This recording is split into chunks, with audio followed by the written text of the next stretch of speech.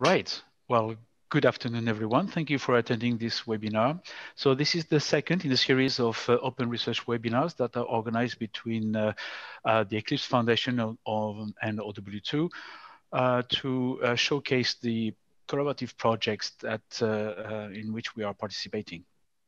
So the agenda this afternoon, no, before the agenda, I'm introducing Philippe Krief, who's the Eclipse Foundation, and I need to introduce Marco Jan, who will be our moderator from the Eclipse Foundation as well, who will be our moderator this afternoon, and will handle the Q&A sessions.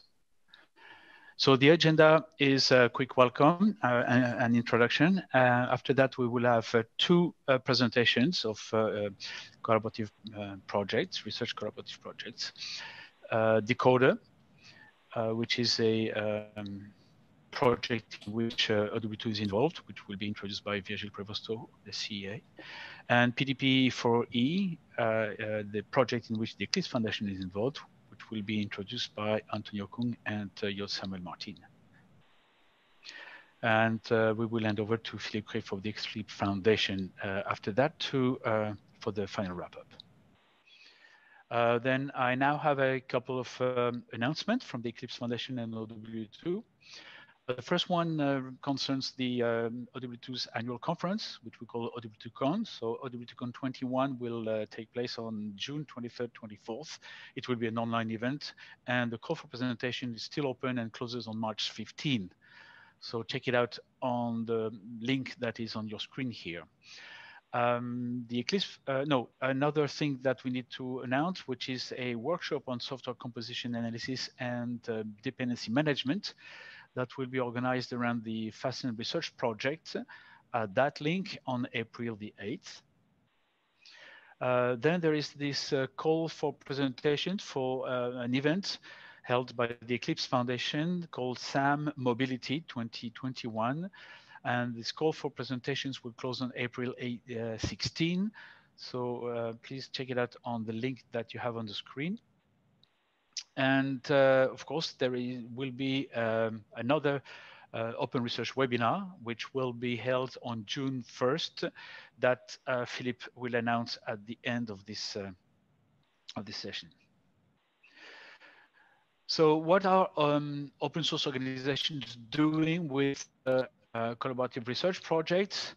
Well, we know that open source is a fantastic vehicle for collaborative research. It helps us avoid having to deal with complicated and costly IP intellectual property negotiations. So open source creates a common ground for different partners to work together. And open source organizations such as the Eclipse Foundation and OW2 are here to provide these common resources that will enable partners to work together in a neutral environment. So that neutral environment that we provide includes an infrastructure for open collaboration. Usually it has a Git repo, wikis, mailing lists, everything that partners need to cooperate on in research. We also act as dissemination partners. That's the term in this EU-funded project, dissemination partners. So we help projects reach out outside of the scope of the partners and become public, become known, become visible towards the open market. So that's what we call ecosystem development. Then, of course, since the European Commission is really asking that code be available as open source software, we have experience and best practices to help you implement open source software, publish open source software under open source licenses properly, and implement the best governance, the best practices in open source governance. It's not exactly like working in a totally proprietary environments. There are some best practices that are worth knowing about. And the fourth stage is, well, we help you manage your IP. In this respect, the Eclipse Foundation is is better organized, if I can say, more directive, whereas ODE2 is more liberal. So we have a greater flexibility in licenses, where the Eclipse Foundation provides more rigor in managing the IP. So with all that, we represent the platform upon which partners who have nothing in common, who even may compete against each other, can work collaboratively and develop the open source software. So the outcome of the collaborative research project has to be some open source project, open source software, can even be open data, and be published. And having said that, we as open source organizations can hold this outcome, these results, and that does not stop all partners to on top of that, further develop their own commercial offerings. They can even be proprietary extension of what has been developed within the framework of the research project. So that's the rationale behind developing research and developing research software and open source licenses, leveraging the resources and the experience and what can offer the open source organizations such as the Eclipse Foundation.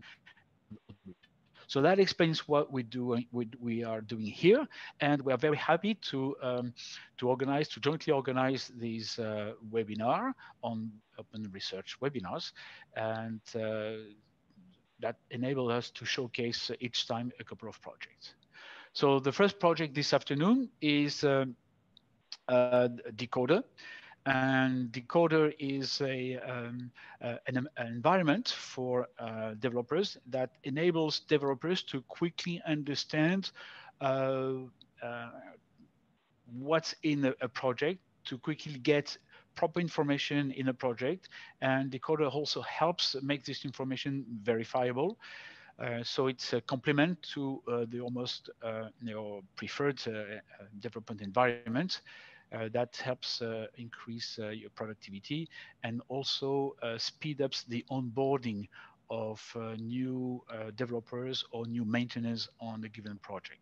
So without further ado, I'm handing over to Virgile Prevosto from the CAA, or LIST CATEX. So it's a research organization attached to the French CEA, and Virgile is the scientific lead of the DECODER project.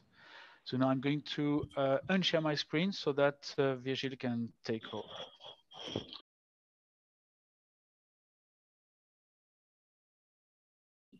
Okay, so thanks, Cedric, for the introduction, and good afternoon, everyone.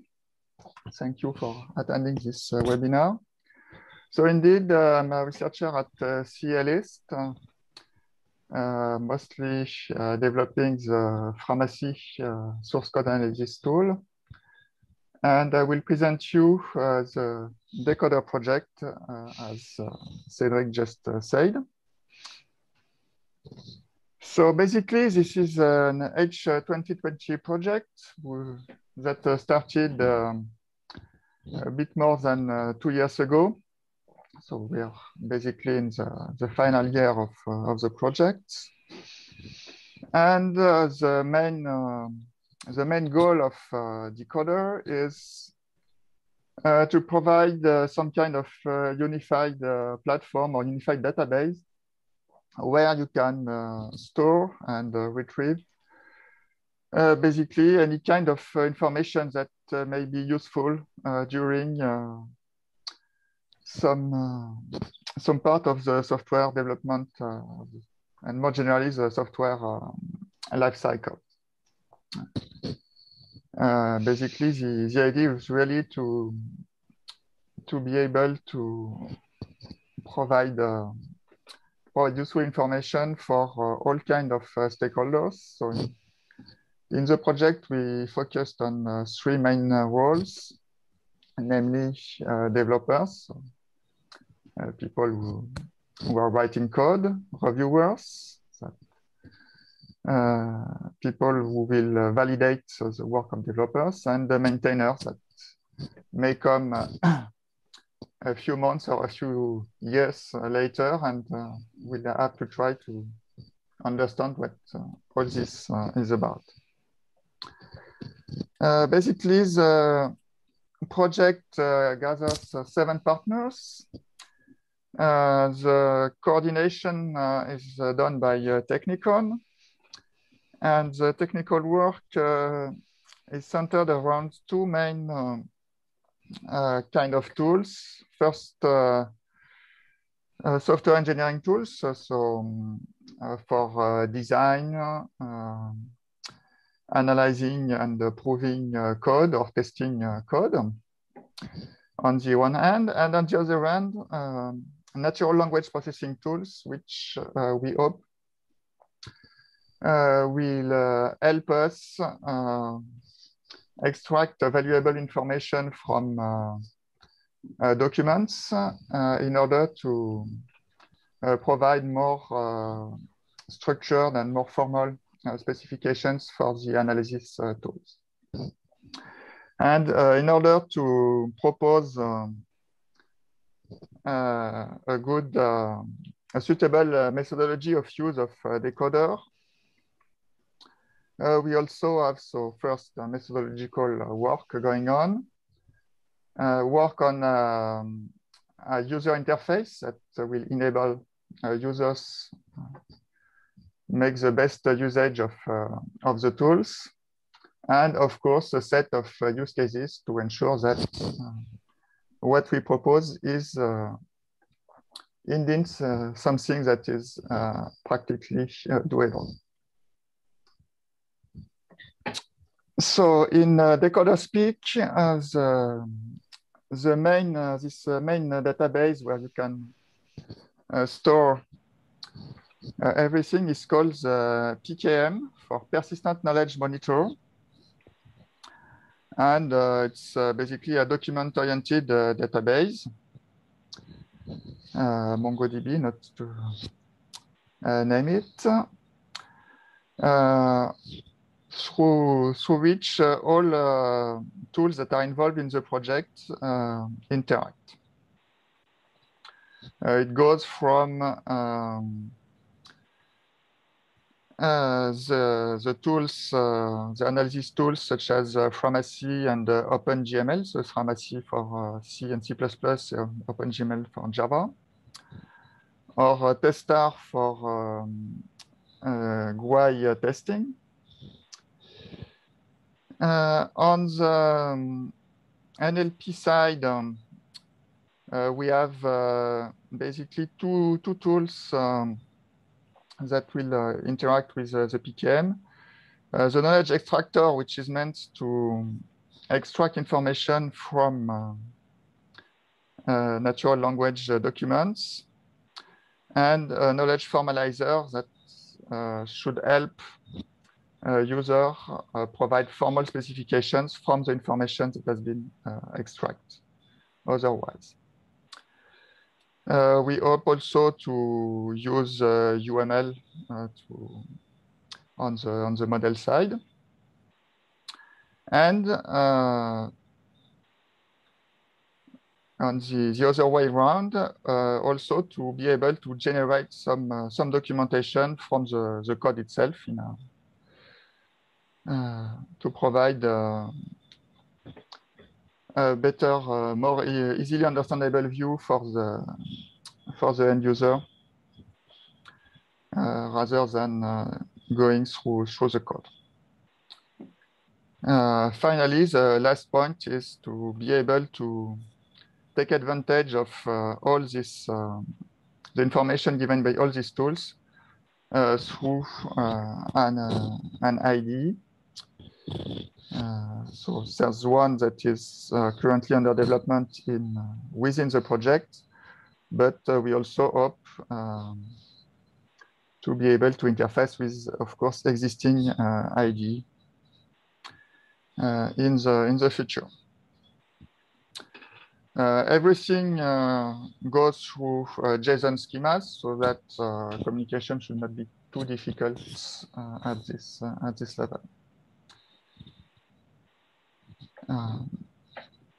to give a little bit more details on the architecture of the tools.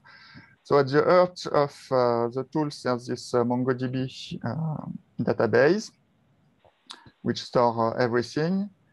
And the preferred way of communication is through classical REST server, whose interface is described through open API documents, so that it's quite easy to generate bindings for a wide variety of languages, so that the communication is not that difficult, either for the tools within the project and hopefully for external tools as well.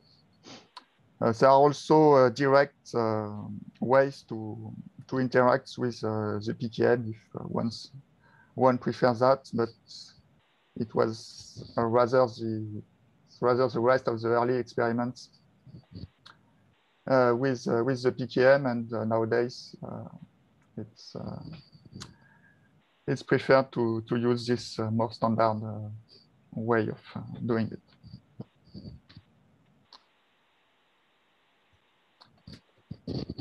So regarding natural language processing, which is at the heart of Decoder, the idea is to go both ways. So on the one hand, starting from documentation, so PDF or Word documents or comments within the code, bug reports, and so on, and be able to see the correspondences with the symbols that are used in the code, in order to be able to see what is related to which function and which modules when some paragraph of the documentation is concerned, so that we can more easily relate documentation and code, and hopefully be able to extract formal specifications that could be given to analysis tools from this documentation. Realistically, we hope rather to be able to assist users in writing such specifications rather than generating it completely automatically. Similarly, we also hope to be able to provide some categorization of code patterns in order to, again, semi-automatically extract valuable information from the code itself. First application of that being to propose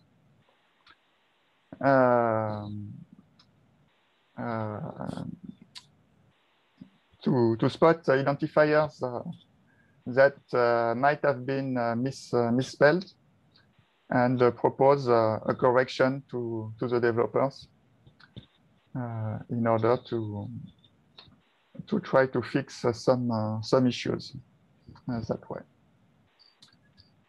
Finally, the last ingredient of the project is what is called abstract semi-formal models. Well, the idea is to have some kind of graphical language, kind of UML sequence diagrams, so to say, which let users describe the effects of some functions on the data structures that are involved, so typically lists or trees, or more complex structures, in a graphical way, and to be able to animate these diagrams to obtain some kind of graphical debugger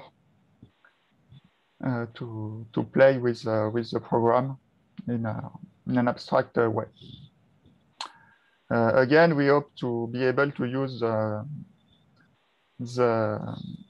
tools from Decoder to have a a way to semi-automatically generate these diagrams, either from the documentation or from the code, or from both, and start playing with them. So currently, there's the first draft of the ASFM language, which is understood by all tools and a few extensions that are specific to some of them. Plus conversion tools from documents to ASFM.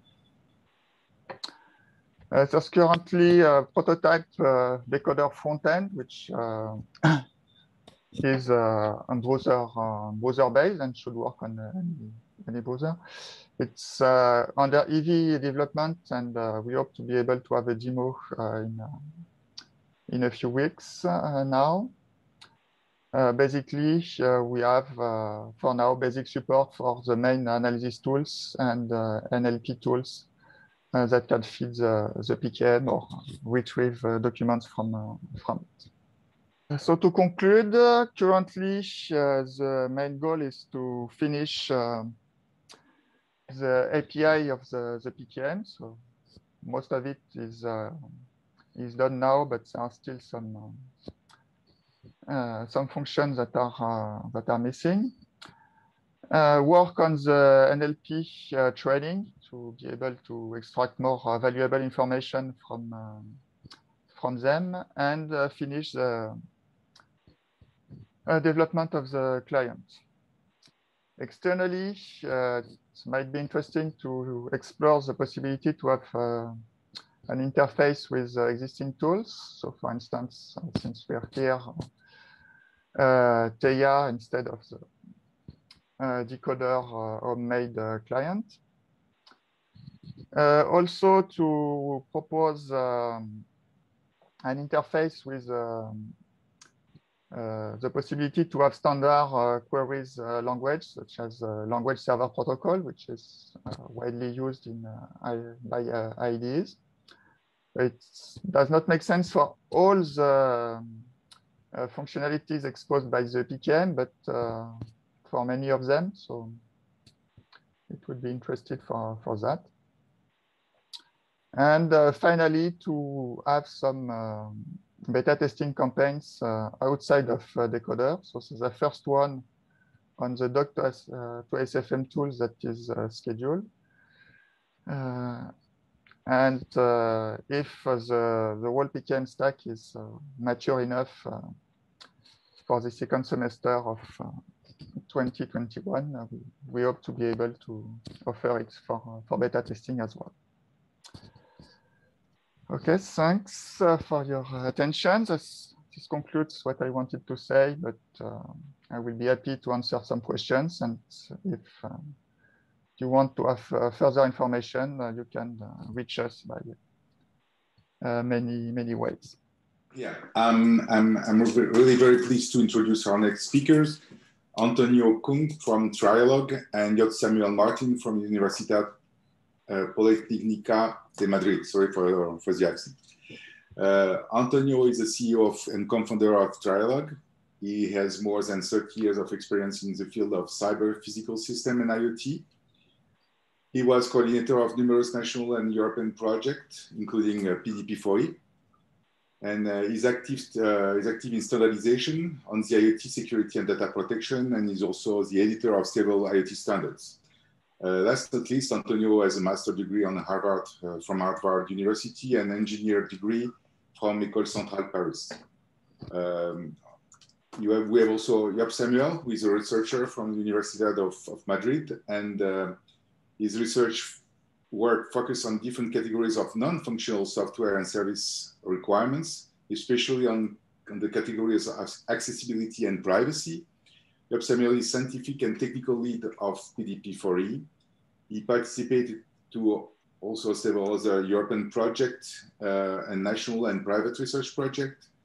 And the results from his research have been applied in collaboration with private companies to fields like telecommunication, banking and financial services, social network, transportation, etc. So Antonio, Samuel, thanks for accepting our invitation, and the floor is yours. Thank you, Philippe. Thank you to the Eclipse Foundation for inviting us to this webinar. As Philippe explained, in fact, the three of us, because Philippe is not an author of this presentation, but he's also helping us in this project and in the community that we are trying to create. The three of us are working in the PDP4E project. This is a European-funded project, funded by the European Commission. But our goal today is not to focus so much on PDP4E, but on what goes beyond. And what goes beyond is this privacy by model community that is mentioned here. By the way, can you please confirm that you can see my screen? Because I have the participants list to the right-hand side, and it may be blocking the screen. We can see it. Okay. So I will start with this slide, which wonders whether privacy and data protection should be an engineer's job. And spoiler, the answer is that yes, it should. Here we have several articles, several posts from different blogs and engineering journals, including IEEE Spectrum, which is the most well-known journal from the largest electrical and electronical engineers association. So in summary, they say that yes, that privacy, in particular GDPR, which is the European regulation for data protection, should be a matter of engineers, because they are responsible for carrying out the work, for creating the system, and in the end, if they don't think about privacy and data protection, who will do that? We cannot just release the responsibility to lawyers.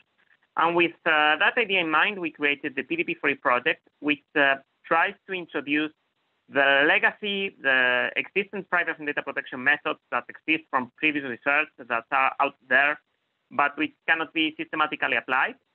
We have tried to introduce them into the mainstream software and system engineering practice by creating a set of privacy and data protection engineering methods and tools. Not only methods and tools, but we have also provided a set of, or we are providing a set of knowledge bases, demonstrators in two domains, targeting energy and connected vehicles. And also we are, well, the tools, by the way, include well-known tools in the Eclipse community, which are, for instance, Papyrus for modeling, OpenSearch for assurance. This is a risk management tool which doesn't have yet any logo, so we put there the logo of the project where it came from.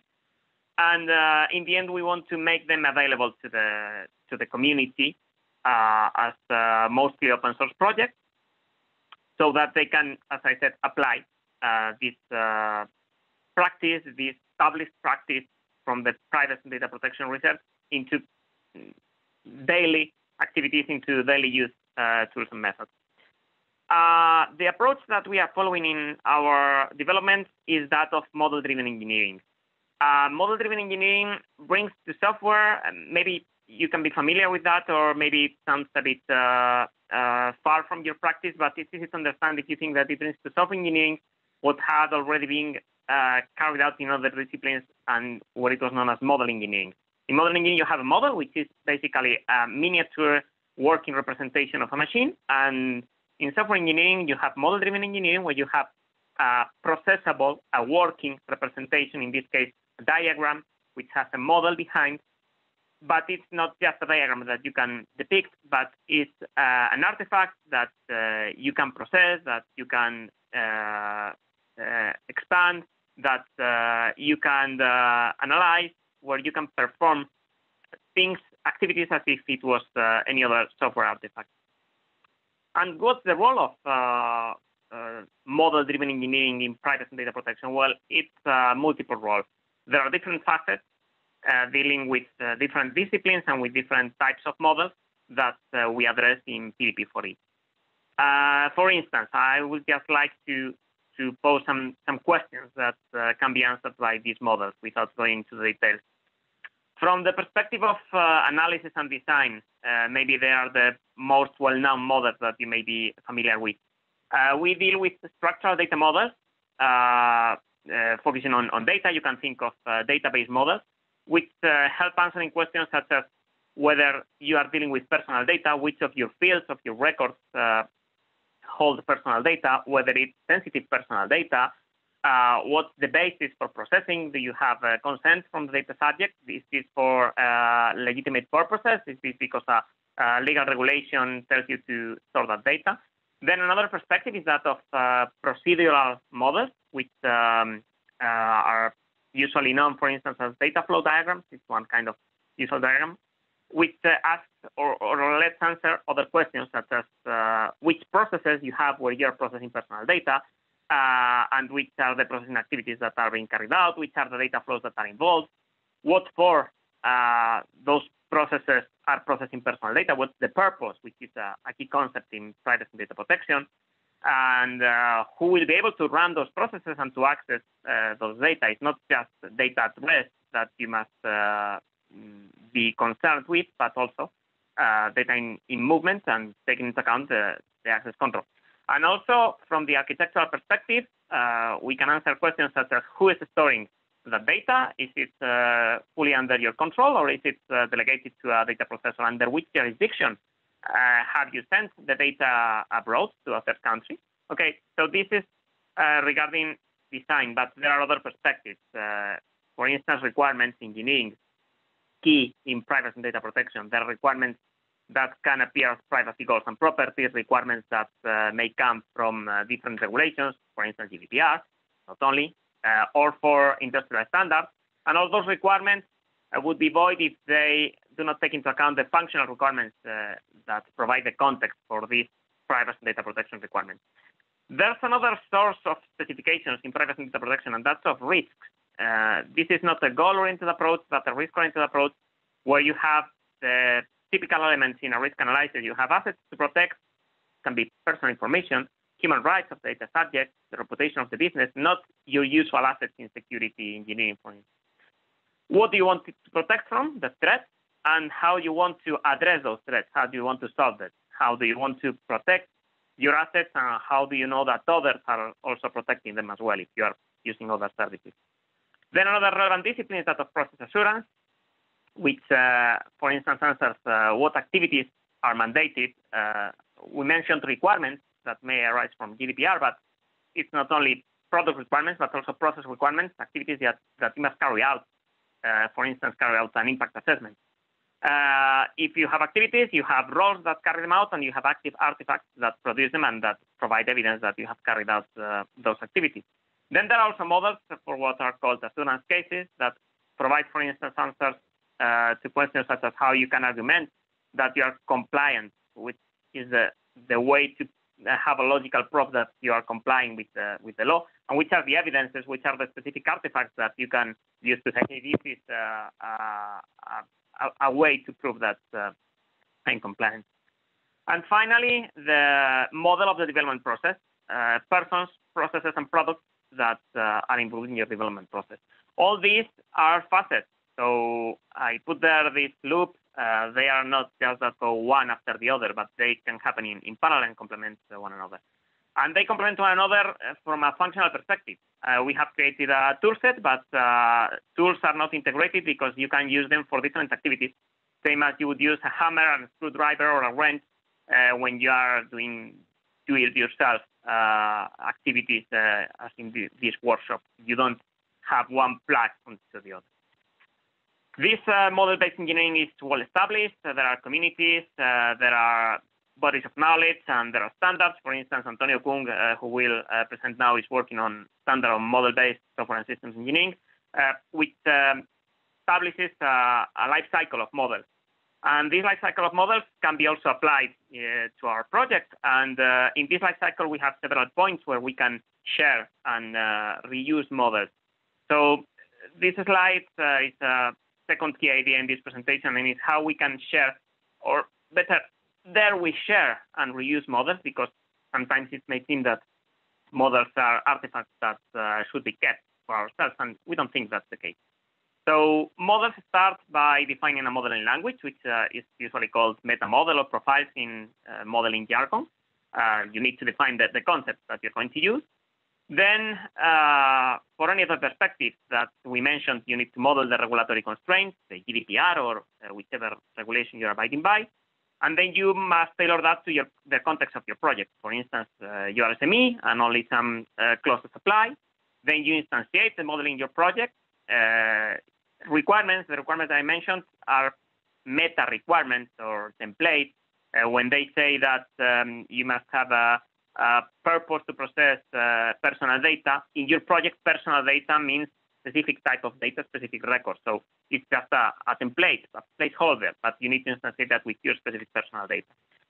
Then you transform your models, if appropriate, using our knowledge, comply with the regulations, and you validate. And there's a loop here because there's a clear feedback. You don't validate just once. This is a continuous improvement, a continuous monitoring process.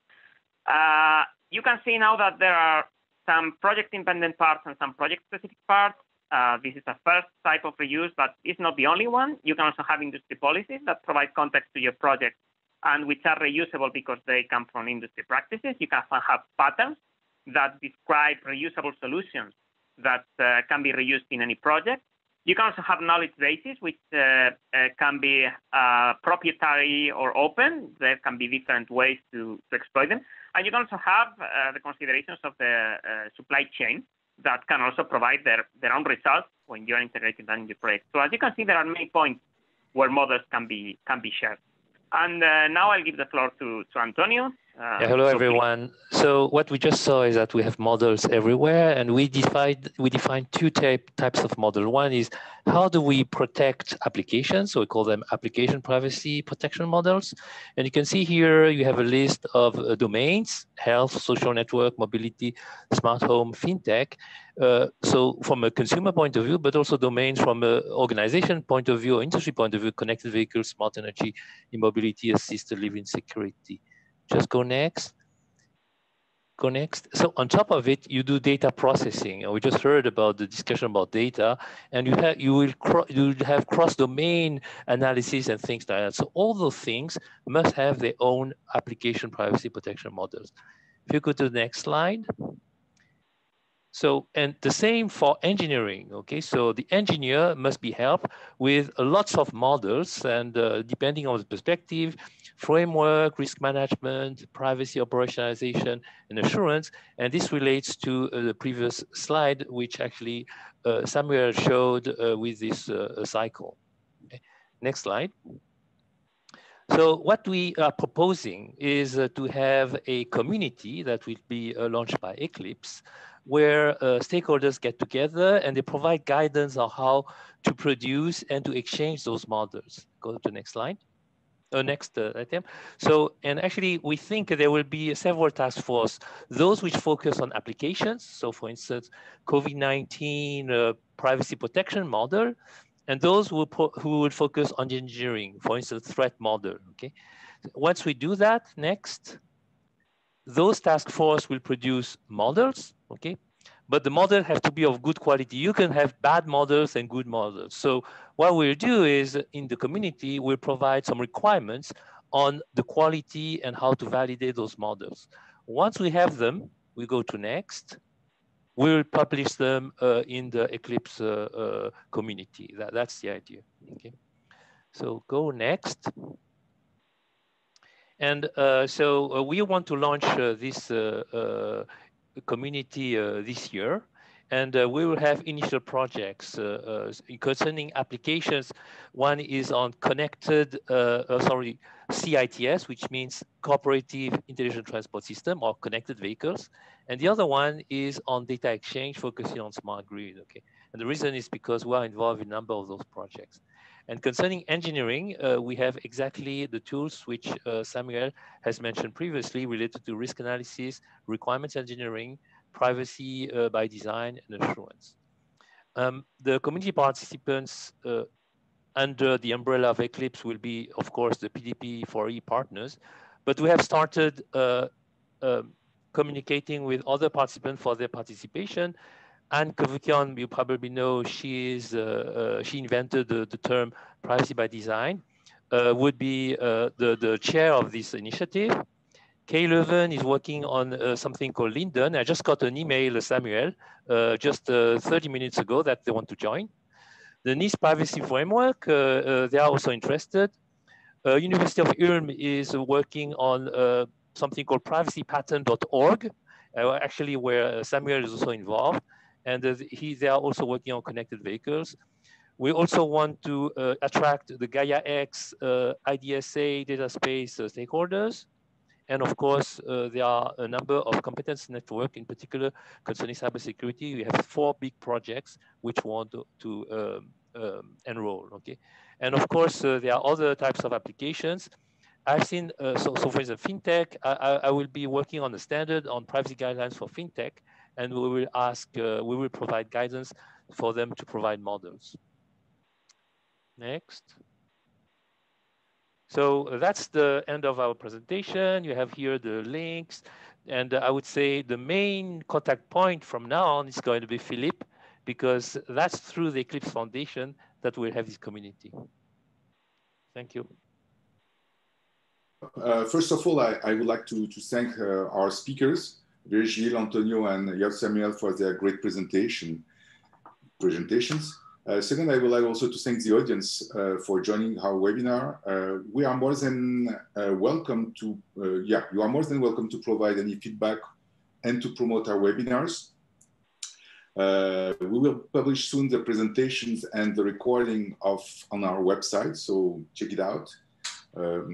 And if you are involved in any research project building an open source solution, you are also welcome to propose a talk.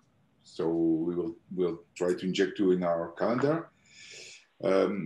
As mentioned earlier, our next webinar will happen June 1st, and we will present 2 other research projects: Eclipse Basics, which is an open platform for Industry 4.0, and Fasten, which is building a dependency management solution acting at the function level.